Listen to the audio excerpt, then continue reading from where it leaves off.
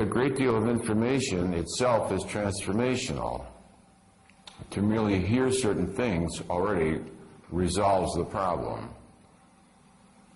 It's not going to rain today. That takes care of that one right there, you see what I'm saying?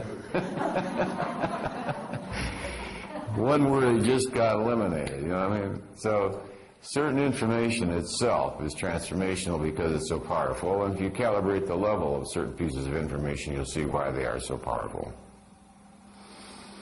Everything now occurs, we could start with a paradigm of context and content. It's crucially important to understand that what the ego experiences is content, and what enlightenment is concerned with is context.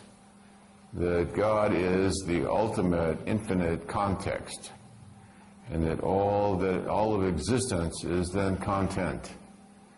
All that exists is content.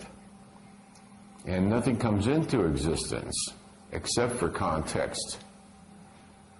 Therefore, God is the source of all existence. All that exists arises solely as a specific creation of God. You know? We spoke about that when we were differentiating evolution from creation.